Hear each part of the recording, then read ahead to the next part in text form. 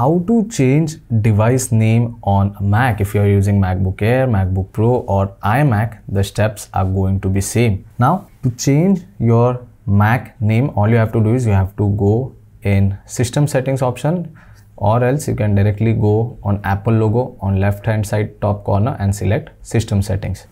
After that, on the left hand side you have to scroll down and you have to look for users and groups.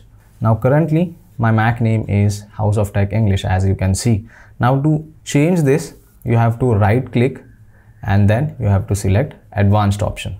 Once you select advanced option, you will get a pop-up like this. You have to enter the password and then you have to click on unlock. After that, on the next page, it will show you the username and some other details. Now in front of full name, you can check out what is the Mac name. You can double click and you can press delete and you can name whatever you want. In my case, I'm going to change it to HOT English.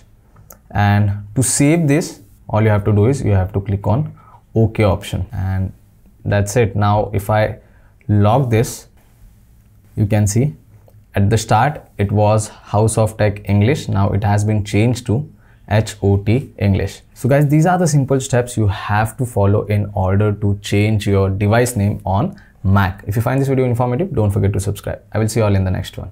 Thank you.